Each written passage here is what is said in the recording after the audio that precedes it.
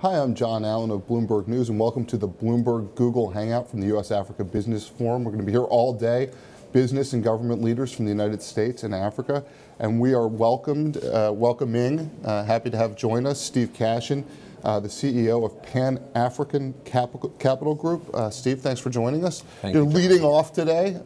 Set the table for us a little bit in terms of investment in Africa. What's the continent look like today for investors versus 5 or 10 years ago, and what do you think it's going to look like in a few years? Jonathan, first of all, I want to thank Bloomberg Philanthropies, and I want to thank the administration for organizing this conference. I think this is a terrific testament to the opportunity that exists across Africa today and to the opportunity that we are looking at in terms of the continent today for the future of investment. The opportunities across the continent are vast. You have a huge growing middle class. You have governments that are much better governed than they have ever been governed. And you have opportunities for American investors in the financial services industry, in which we specialize, natural resources, many areas within the growing middle class, and a range of other opportunities that just didn't exist on the continent in the past decade. So can you talk a little bit about that balance of resources versus the financial sector, infrastructure in terms of investment? One of the things that we've heard a lot coming into this conference is that there's a movement in some of the African countries to get away from extractive resources, and particularly, I think, for some investors to get away from extractive resources and more to technology, infrastructure, financial services. So, Jonathan, getting away from extractive resources is difficult. If you have a continent that is driven by extractive resources, I think the issue is more how you leverage those extractive resources. The drivers of the African economies are oil, mining, other natural resources. The issue is how you enhance value for the products that are extracted, and how you leverage the capital that you gain from those extractive industries in terms of building the economies across Africa. And I think you are starting to see that today in a way that you've never seen before, where there's huge investment in education, there's huge investment in the retail sector and manufacturing sector that did not exist before. And more than you've ever seen before, you've seen infrastructure investment today in a way that didn't exist over the past couple of decades, primarily in as much as the types of investors in infrastructure are changing from the development finance community, which we have to thank enormously for their continued support, but to the private investment community.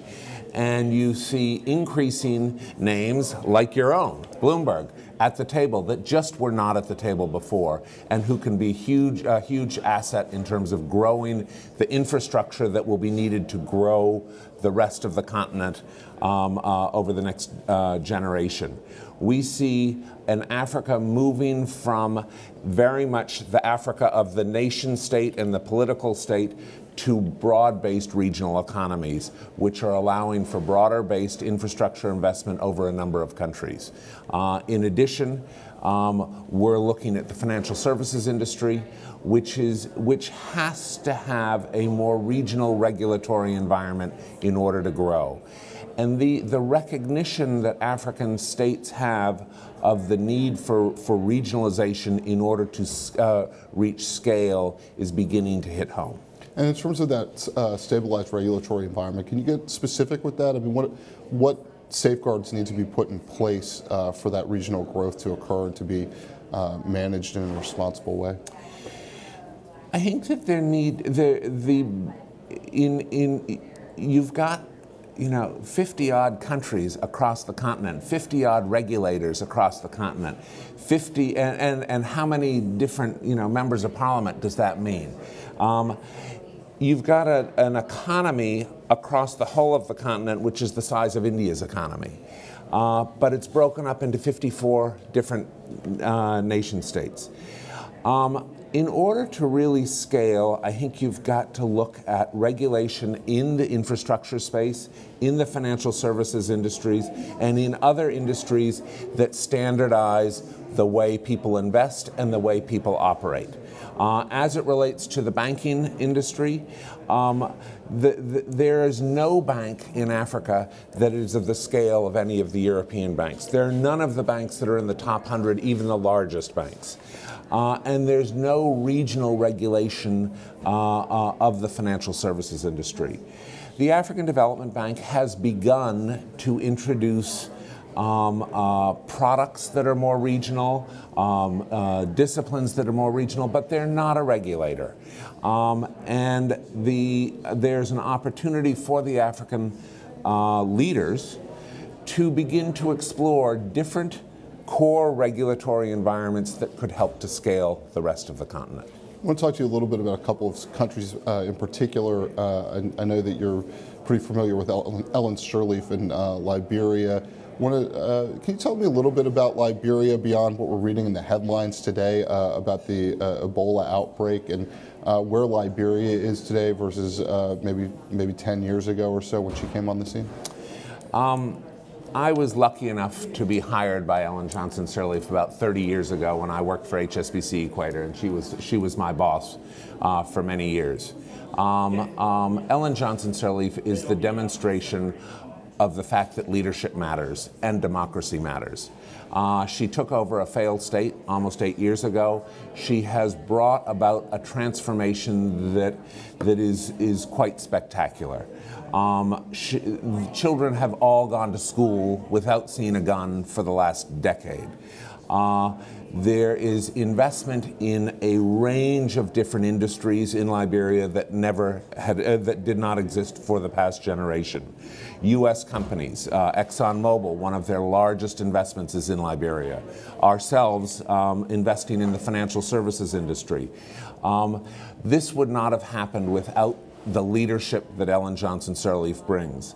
And she's bringing it in a very fragile state. People have lived under the barrel of a gun for their whole lives. And more recently, you see this plague of Ebola, which is extremely difficult for a country like Liberia or the whole sub-region to be able to deal with. But her leadership has brought a structure to dealing with this plague that I think will bring this under control within a very short period of time. And to be fair, the U.S. government has been enormously helpful in terms of assisting in that effort. If I could move across the continent, I know you're very familiar with Tanzania. I think you served as a Peace Corps volunteer there many years ago. Tell me a little bit about Tanzania's development. Seems to be one of those growing areas.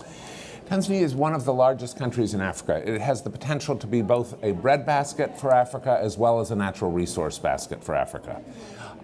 It is located sort of on the East Coast with a terrific coastline and is part of the East African community. Again, Tanzania, Kenya, Rwanda, Uganda, more and more into Ethiopia, have a potential to scale up in a way that their economies can grow enormously. I think that Tanzania's growth really is stymied by politics. And as you focus more on the economics versus the politics, you're going to see considerably more growth. And one last thing, maybe a little bit more for the American audiences, you sit, if I'm not mistaken, on the board of the Georgetown Foreign Service School. What are today's foreign services officers like compared to the past? Where's that headed? It seems like there's been some transition over the years into how we train our foreign service officers. I don't know who got you to ask this question, but the focus of my role on the board of Georgetown's Board of Visitors is to introduce a new way of training our foreign service officers and a new way of training our young people engaged in international affairs. Georgetown has recently launched something called the Global Human Development Program. The Global Human Development Program, which is led by a close friend of mine, Steve Radelet, is a program which has a more applied training for our foreign service officers and other officers who are other young people who are going to be working in international affairs, where they are trained not only as economists and political scientists, but more practical, defined training, where they have finance background, accounting background, and more specialized training, so they understand more specific targeted areas that can be applied globally. And so we're looking at an area where being a total generalist, I don't think works anymore. I was brought up as the son of a foreign service officer, and I think we're living in a very different world. And so focusing on more targeted training in both financial services as well as financial and administrative services, as well as the broad-based economics and political science, will prepare our young people for the future a whole lot better. And we'll all get to see how that works out. Steve Cashin, CEO of the Pan-African Capital Group, thank you so much for joining us, and we'll be back soon with more from the U.S.-Africa Business Summit and the Bloomberg Google Hangout.